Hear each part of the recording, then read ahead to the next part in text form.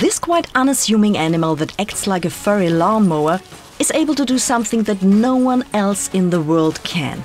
It poops cubes. And now we know why and how. The wombat is an Australian marsupial with strong short legs and a face like a koala. Well, sort of. It is the world's largest burrowing mammal with the most developed brain of all marsupials.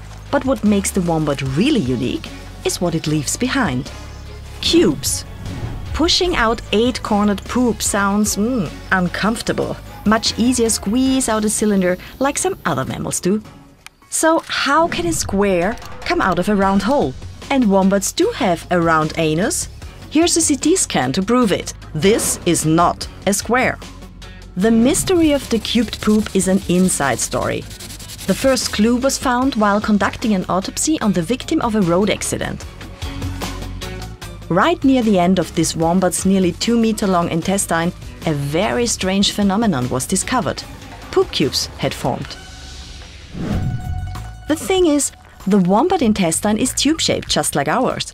Tube-shaped intestines mold tube-shaped feces, not cubes. Something weird is happening in the wombat's intestine that is invisible to the naked eye. Time to bring out the microscope. You can see thicker and thinner muscle around the circumference of the intestine, where the cubes are formed. Well, an expert can. Here's how it looks in a graphic. The thicker and thinner muscles form bands along the intestine. And it turns out the thin bands are 4 times stretchier than the thick bands. This has never been seen before in any animal. Genius! Now for some math to calculate intestine contractions and all clear, right? Well, you can also explain it with a rubber band. We can just kind of pinch the sides of the rubber band and kind of simulate those more stiff regions of the intestine. And if you just hold it like this, you can get it to go like that and it begins to form a cube. So when the contractions happen, it is basically squeezing the feces into this shape. And as the moisture is absorbed out of the feces, it starts to fragment along its length and form the distinctive actual cubes that come out at the end. The international team of scientists who worked this out won the coveted IG Nobel Prize for science that makes you laugh. They produce cube-shaped scats. And then think. Wombats are scientific proof that you can squeeze a square peg into a round hole. Thank you. But why use precious energy to manufacture bricks? Is there some sort of an evolutionary advantage? Time to hang out with wombats in the wild to find out if pooping cubes helps them to survive. And wombats do need some help. They are mostly solitary animals, except for mating or raising young. And they have very poor eyesight. Imagine trying to find a mate if everyone looks like a furry brick. But wombats do have an excellent sense of smell. All the better to sniff out other wombat poop. And that's not hard because wombats do their business in latrines.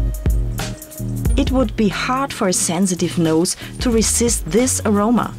Over a few weeks, thousands of cubes can accumulate in a latrine because they stack really well and stick together. Now, that's one good reason to turn waste into cubes, but why use a communal toilet when there's so much space to do your business in? Some solitary animal species use latrines to deposit and receive messages, like a sort of feces book page. But there's no proof that wombats are using their latrines to communicate. One way to find out? That's a lot of shit. Post a message, collect fresh poo from a wombat latrine and place it at another. The latrines must be a great distance apart, so the poop is from a complete stranger. If a resident wombat sniffs the foreign poop pile and reacts by leaving its own poop, then it may be proof of communication. Oh, here comes a wombat. Oh, it's sniffing the new pile. Oh my God, and then it's taking a poo. What could they be saying? Hi, I'm a female ready to mate, hang around. Or, this is my territory, so go find another place to do your shit. Sometimes there's just nothing to say. More experiments are needed to prove conclusively that wombats use their latrines for communication. But it does look like wombats are not pooping cubes just to keep scientists busy. Cubes may truly help their world go round.